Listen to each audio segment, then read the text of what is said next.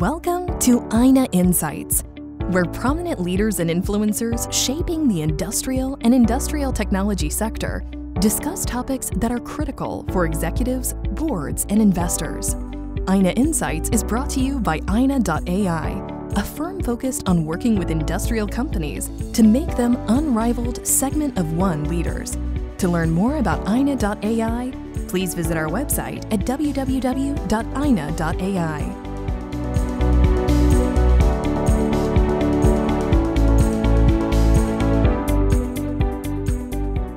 Morning, folks. Welcome to another episode of our Titanium Economy podcast series hosted by Ayna.AI. Our guest today is Mr. Tom Ferguson, President and CEO of AZZ Inc. For over 10 years, Tom has led AZZ Inc. as a leader in the hot-dip galvanizing and coil-coating solutions to a broad range of end markets.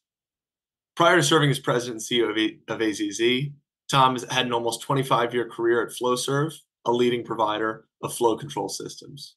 While at FlowServe, Tom held a number of leadership roles across various business units and functions. Tom, welcome to the podcast. We're super excited to have you and looking forward to talking about your journey as an organizational leader in the industrial space. Thanks, Connor. Glad to be here. Awesome. So before we get started, and for the folks at home that aren't maybe as familiar with AZZ and its products, could you provide a little bit of background on the space that you guys play in? Sure. We are the largest independent metal coatings provider. We like to consider ourselves a solution provider for hot dip galvanizing and coil coating of sheet metal and including aluminum. So you wouldn't necessarily know us as such, but you probably see our products anytime you're driving down the road. You're going to see light poles, transmission poles. Probably the buildings are going to have sheet metal that we've painted. So while we're not a well-known name, we actually are the biggest in those two spaces. Yeah. So folks are touching your products every day, if not if they don't know the name. Yeah, as we like to say, we like to make things last 50 to 100 years, and we also want to make them look good. Awesome.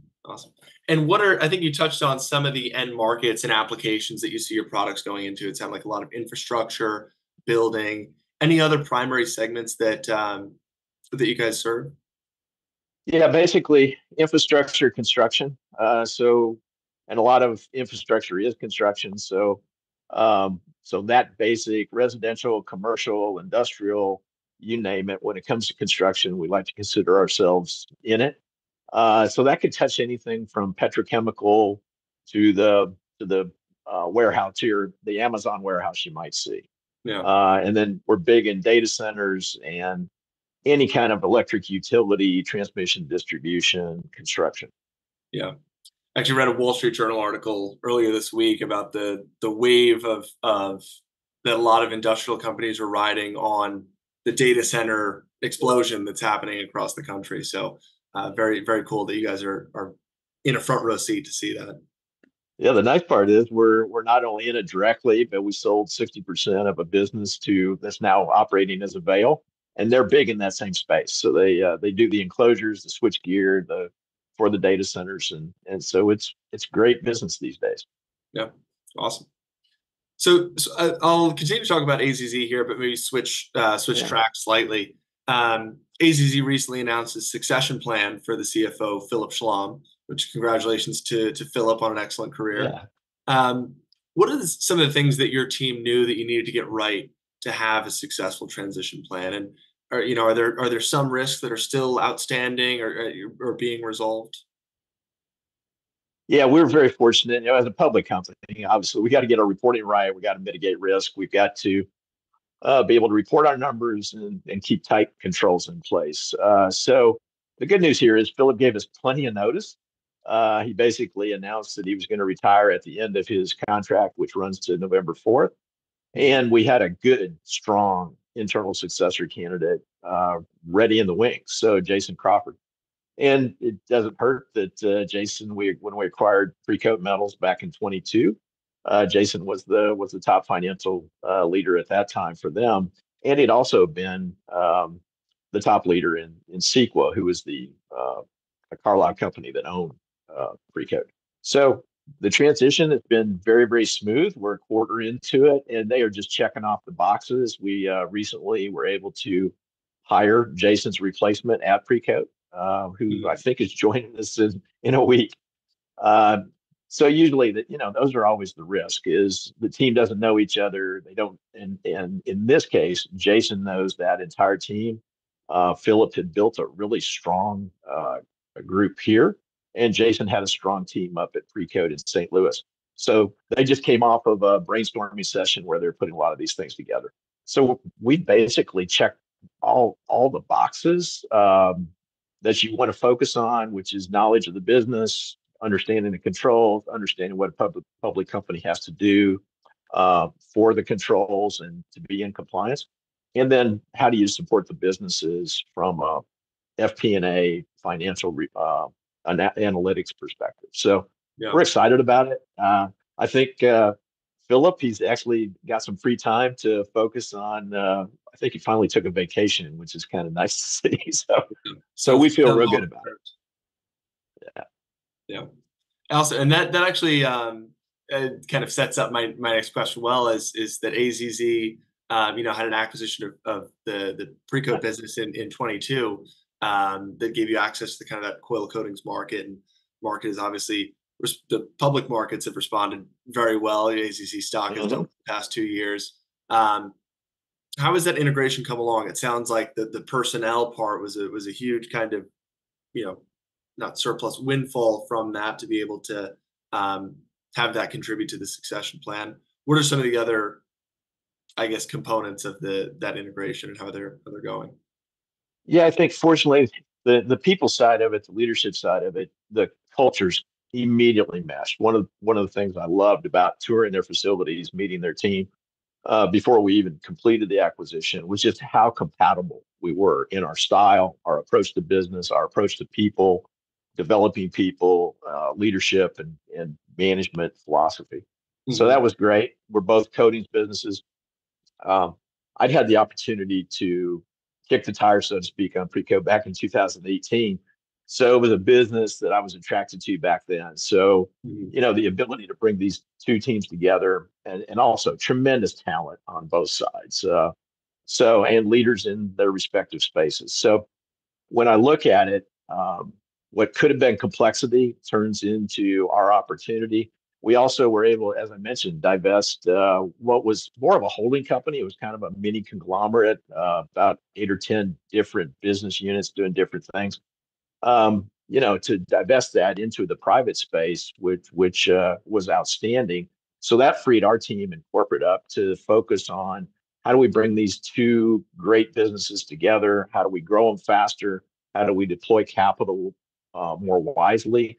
And our focus initially was on paying down debt because AZZ had never had a lot of debt. We were about 1.5 times levered on EBITDA, and we popped up to over 4. So focusing on how do you manage your cash flows and yet continue to invest in your businesses. So we had put acquisitions off to the side and focused on paying down debt, investing in the businesses. We did announce a huge investment, $125 million investment in building a new facility up outside of St. Louis in Washington, Missouri. And we have a partner on that, a customer who contractually committed to 75% of that volume. And it's on schedule and running. We're hoping to have it up and doing some test runs here at the end of the summer. So nothing but exciting things as we look at it. But yeah, it was a big step for us. And followed by another big step, which was divesting the successful, what we call AZZ Infrastructure Solutions. So we're excited at this point, excited about the future, and focused on how do we continue to grow and deploy capital well. Yeah. So that facility that you mentioned, it sounds like an organic growth. Is that off of the Coating Solution acquisition, or was that core to the galvanizing business? Yeah, that was Precoat. This was something that they had in the wings and been focused on.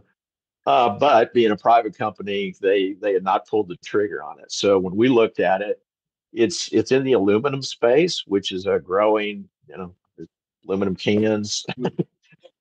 It's all my wife drinks now is aluminum canned water. So we like it because we'll now be providing paint or pre-paint solutions for things like that, aluminum containers, and so we see it as a growth track as it kind of replace some of the plastic options. And it's like as I mentioned, we haven't announced who the partner is yet, but it's a top aluminum company. Yeah, very interesting. Yeah, I mean, it's an interesting angle. The inorganic growth it gives you more places to leverage your status as a public company and deploy that capital Hmm. into new markets. How does I guess it sounds like that's the immediate next step. Hmm. Are there other kind of thoughts about future expansion in the world of coatings, or it's maybe one step at a time with this facility first?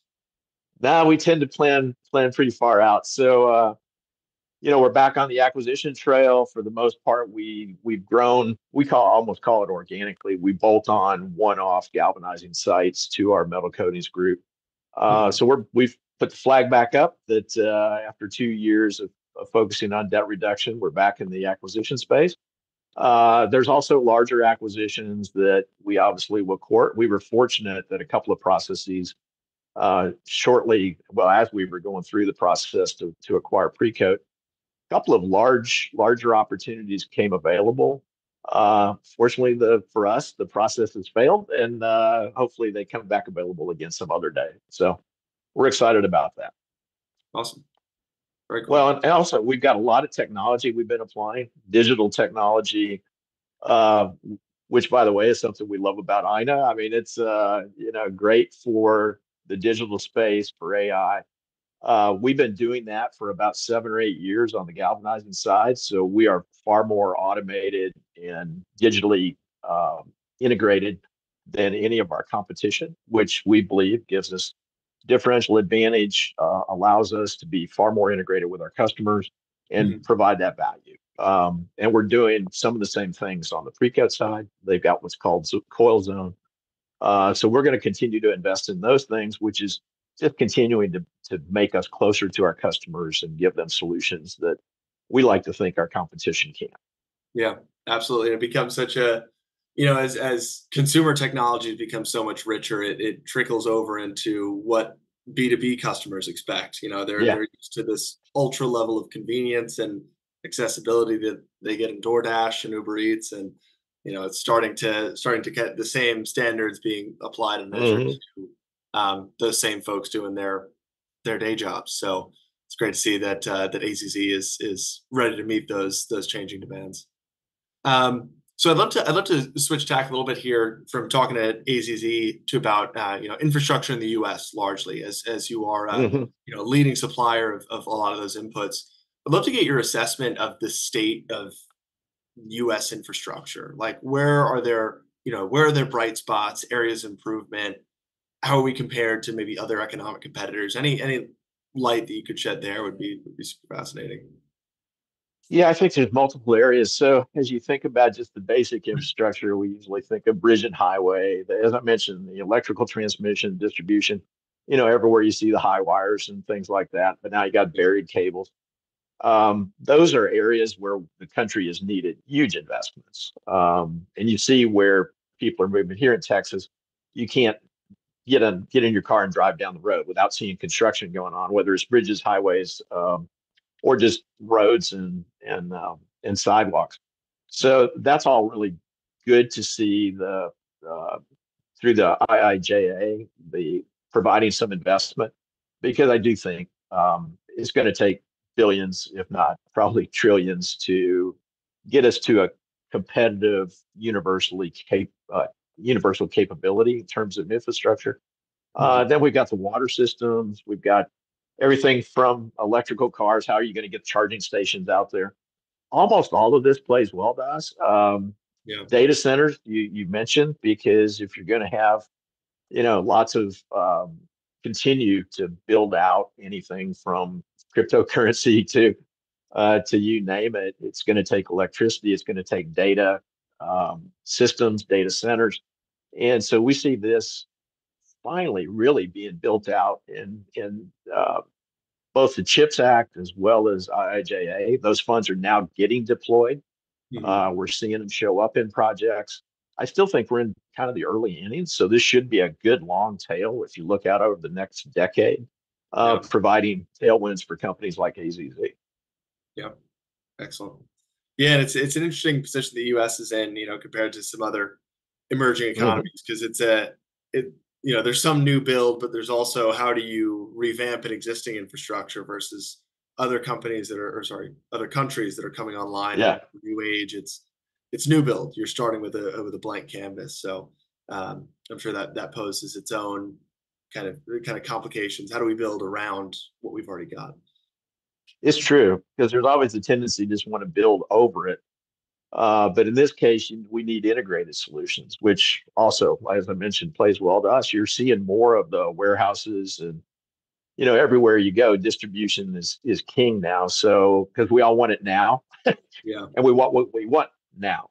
So those distribution centers tend to have a lot of prepainted metal on them, just like the new chips plants. So massive amounts of painted sheet metal, if you will, all of which it's easier to construct, it's higher quality, and you can get projects done quicker.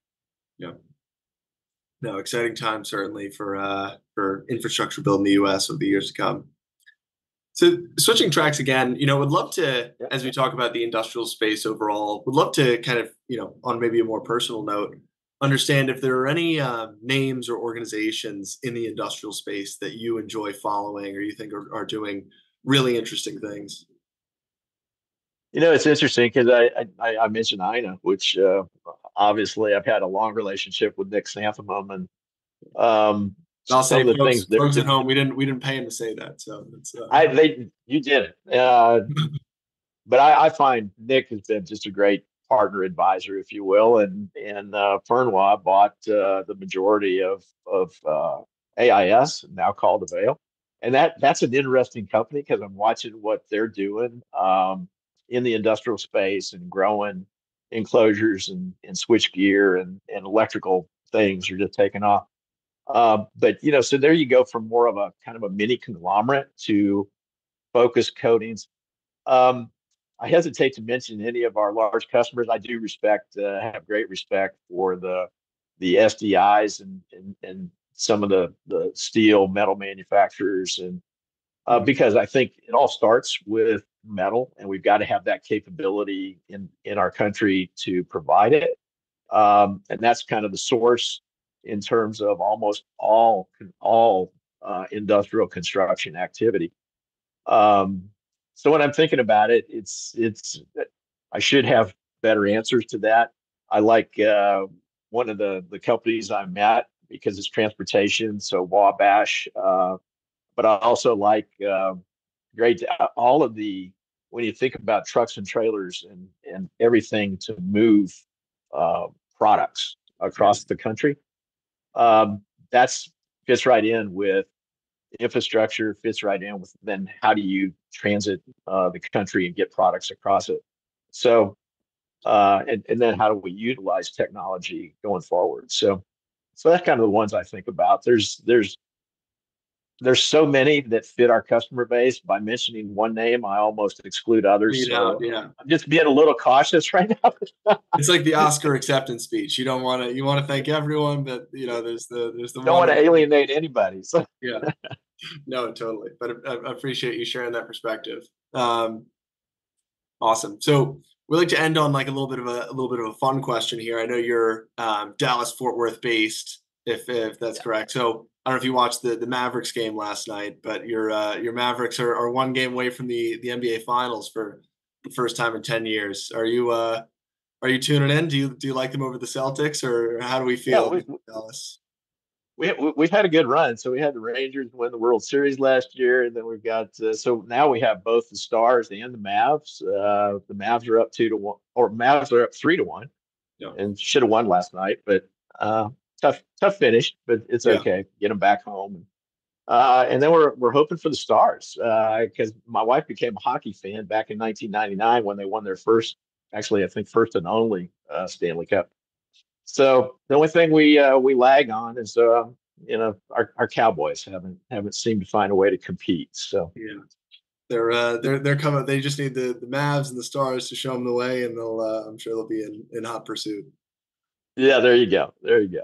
Awesome. Yeah, we're excited. So we could have two contenders here in the finals. Very cool. Well, I'm sure the country will be watching excitedly. In the meantime, Tom, thanks so much for the discussion. It's been really enlightening, and for the folks at home, thanks again for tuning into another episode of the Titanium Economy. Take care. All right, thanks, Connor. Take care. Bye.